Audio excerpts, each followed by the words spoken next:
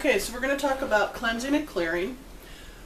For me, cleansing and clearing is separated because separated by the fact that for me, cleansing is the physical cleaning of the stone.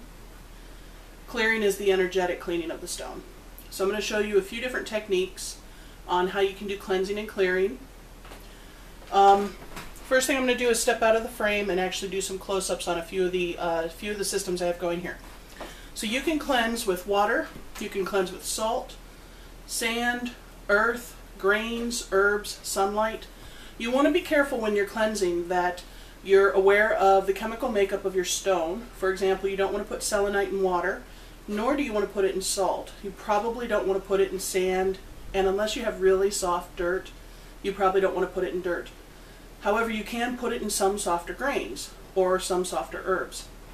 What I've done here is I've put rose quartz, which I think we might be able to see here, this lovely piece of rose quartz, and this is rosebuds. So I'm putting rose quartz out in these rosebuds to help kind of clear it. I can put rose quartz underwater. I'm choosing not to just for this example. Normally I would.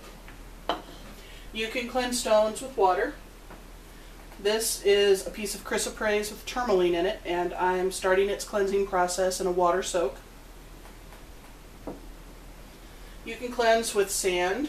So here I have a piece of chalcopyrite, and it's in some Lake Superior sand, which is one of my favorite earths to use. You can also use salt. I like to use Himalayan sea salt more than I do like a fine salt, but just about any salt will do. It'll be okay. This is a dogtooth calcite, so I'm setting it in this salt to kind of help clean it up.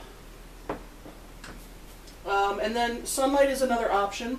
You see I have a little piece of carnelian over here. It's on a mirror to help reflect the light.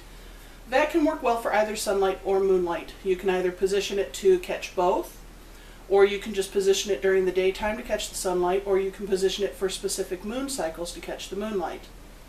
You can also use a crystal, or a crystal cluster, which is what this is, and you can place another stone inside of it to help cleanse it that way. A technique that you can use as well for doing cleansing and clearing as an active process. Go to your happy little sink. You want to use cool water when you do this. And you take a stone, again, make sure it's a stone that's okay with water. And you just physically want to actually bathe it. Let it run under that cool water.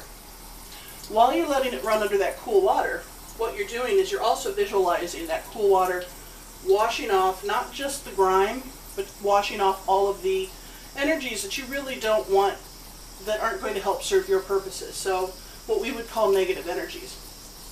This is the energies that come from the pure mining of the stone, from the handling of the stone, from previous owners. Could be anything. So you let it run under that water for a while. Now, once you've got it cleaned like this, you know, it's all cleansed, clean, then you want to clear it and you want to imbue it with white light. Now, some people have a hard time with visualization. For those who have a hard time with visualization, find yourself an LED flashlight. It's a nice pure white light. Shine that flashlight right on your stone. You actually see white light coming into your stone at that point. You can visualize with that white light and send intention with that white light for clearing that stone to prepare it for its programming.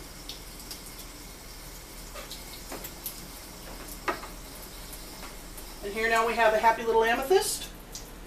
It's all ready to sit. Right there. Now for clearing, when you want to clear your stone and prepare it for intention, you can use breath or air or smoke. You can use sound, you can use fire, you could use Reiki or other forms of energy. You can use intention, you can use other crystals, and you can use moonlight or white light. Some of these techniques are interchangeable. For example, I know you just saw me use a crystal for some cleansing. Some of these techniques are interchangeable. Go with your gut. See what feels best for you. If you want to use fire, you can take your stone. This is an Oro Verde tongue twister for me today.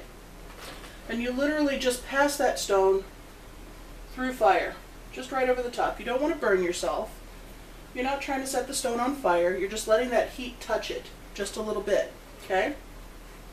Same thing with smoke. You can either smudge it. Most people know how to use a sage smudge or an incense smudge.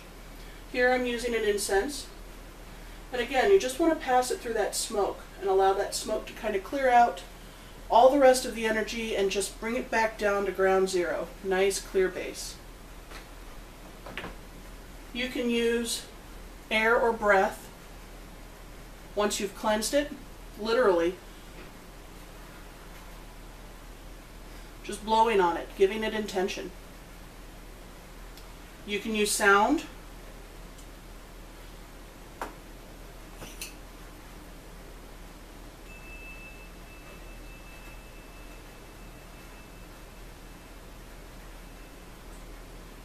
And it's just real simple. It doesn't have to be a big drawn out process. The idea here is that you want to work with the cleanest stone possible, the clearest stone possible, so that you can program it for its highest and best intentions, so that the work that it does is for the highest and best for whomever it's working for. Thanks.